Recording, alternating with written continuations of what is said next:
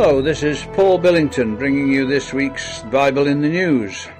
Several newspapers this week reported the death of Sir Nicholas Winton, who saved hundreds of Jewish refugee children from Czechoslovakia in 1938. The Jerusalem Post, for example, had this, quote, "Seeing the desperate plight of the Jews in the German-controlled Sudetenland region of Czechoslovakia, Winton immediately set up a makeshift office in his hotel room in Prague and began receiving parents who were desperate to get their children to the safety of Britain, the only country that was willing to take in Jewish children from Nazi-ruled countries. But with several provisos. They had to come without their parents. The children, or kinder, could not be aged above 17, and a £50 guarantee per child was required to cover the costs of their eventual return to their country of origin when that became possible.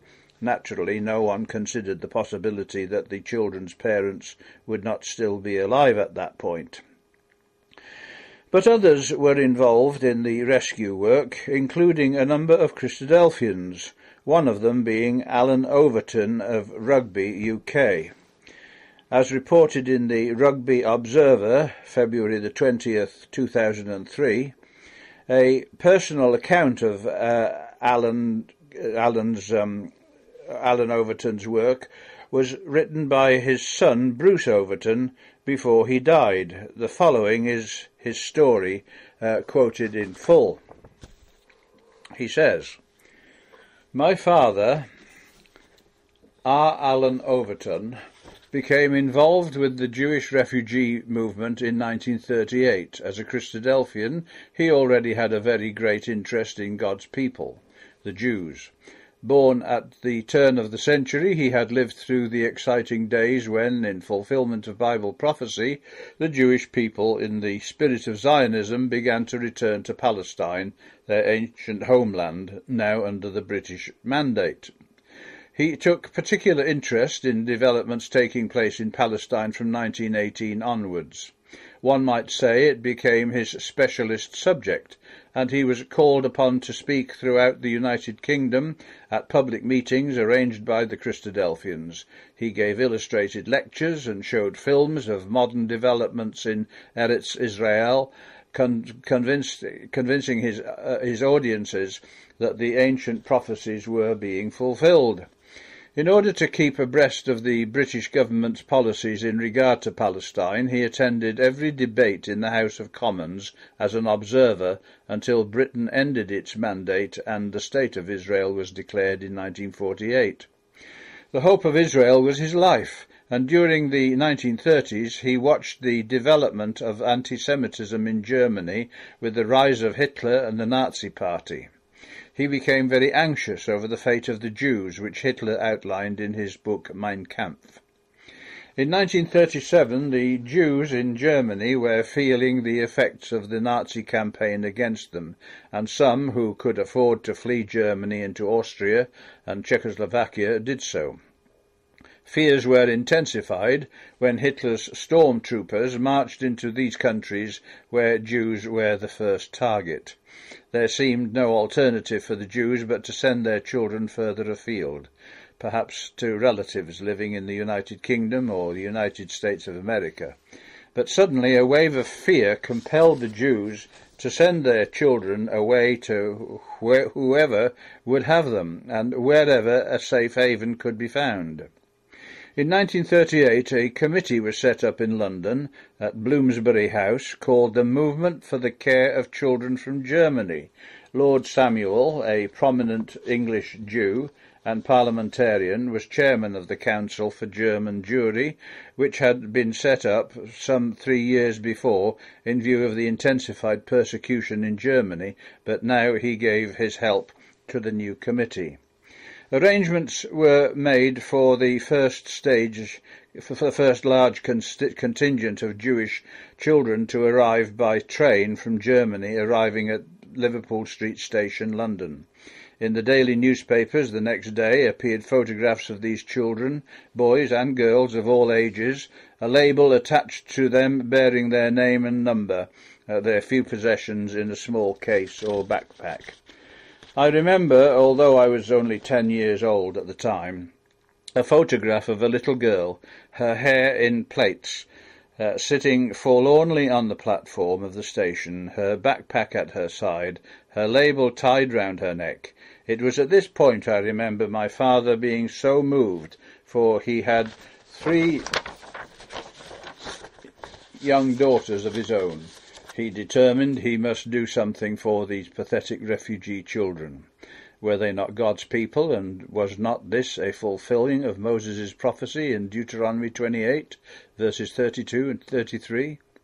Thy sons and thy daughters shall be given into another people, and thine eyes shall look and fail with longing for them all the day long, and there shall be no might in thine hand.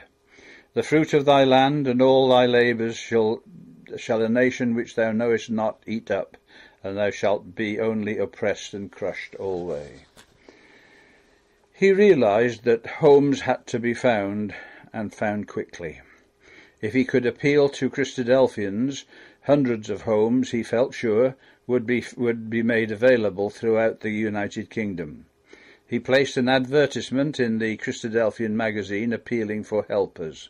Everywhere he spoke and lectured, he continued his appeal for homes to be found for these lost children.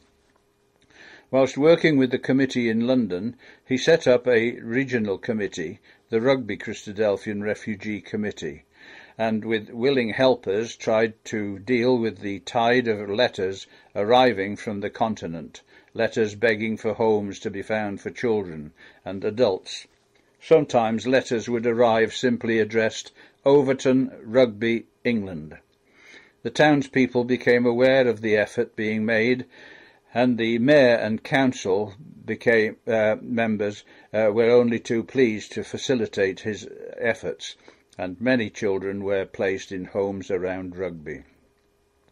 As the fear of hostilities breaking out between Britain and Germany became more apparent, the government felt caution was needed to restrain the number of immigrants from the continent. Fear of German agents slipping in was a real possibility. However, my father lobbied and pleaded with members of Parliament not to close the doors of Britain to those desperate Jews who sought refuge and asylum. He had to work very closely and in conjunction with the London Refugee Committee and the Home Office. Little did my father realise that the work begun in 1938 would continue through the war years until 1946 and even later. Almost every week he would meet the boat train arriving in London to collect the children. In this he was assisted by other Christadelphians who gave up their time and willingly helped the transport children into the South and East England and London areas. Heartrending scenes, which even brought hardened London bobbies to tears, met their eyes. Very young children, as young as 2 years old, crying for their mothers, were herded together until separated, some to England, some to Wales and Scotland. Our home, just outside Rugby, became virtually a transit house. Often late at night my father would arrive home, his car packed full of children, some feeling very unwell after a long train journey and channel crossing, beside the trauma of leaving their parents. How my mother coped with her own 4 children, plus a house full of overflowing with children in need, with language difficulties from the various parts of Europe, I shall never know, except it be for the providential hand of God at this crisis in all our lives and on behalf of his children. By prior arrangement, Christadelphians, if they had transport, would come to our home to collect their wards. Others had to be transported either by my father or by train or bus to their new homes in other parts of the United Kingdom. my father realised that there was a need for a hostel to be set up in Rugby, which could become a permanent home for boys mainly. Girls he had no problem finding homes for. The hostel could also be used for children passing through or a meeting point for the refugees themselves. The Birmingham and Coventry Christadelphians later set up a hostel in Birmingham which they named Elpis Lodge. Hope of survival came in such ways for many such Jewish children. On a much larger scale, a holiday camp on the east coast near to the ports of entry was taken over. Many children will remember the reception camp at Dovercourt, and many a visit was made to collect the boys and girls and take them to a new life without fear. In the Rugby hostel, there were boys from Germany, Austria, some from Czechoslovakia and Poland. Their schooling had to be catered for, and later their employment and training. When war came, a stricter regime had to be enforced. The possibility of internment was very real. There was regular reporting to the police and a night curfew. Fear of these children falling into the hands of the fifth column was an added danger. Much care and vigilance was needed. I might add here that my father felt it an important factor in the lives of these young Jewish boys and girls that they should know at least something of their own history recorded by their own writers, Moses and the prophets. I remember the many happy and lively Sunday afternoons when he not only became their guardian and friend, but their teacher, making their own scriptures come to life. In 1946, when the war ended, many were now in their late teens, and they were anxious to find their families again. Sadly, in most cases, and returning to their former homes and towns, none had survived the appalling Holocaust. Many had found their end in the Nazi camps and gas chambers. 50 years have now passed since those days. Most of those who worked so hard during those sad and gruelling times have passed away. But the children whose lives were literally saved from the certain death are now in their 60s and 70s.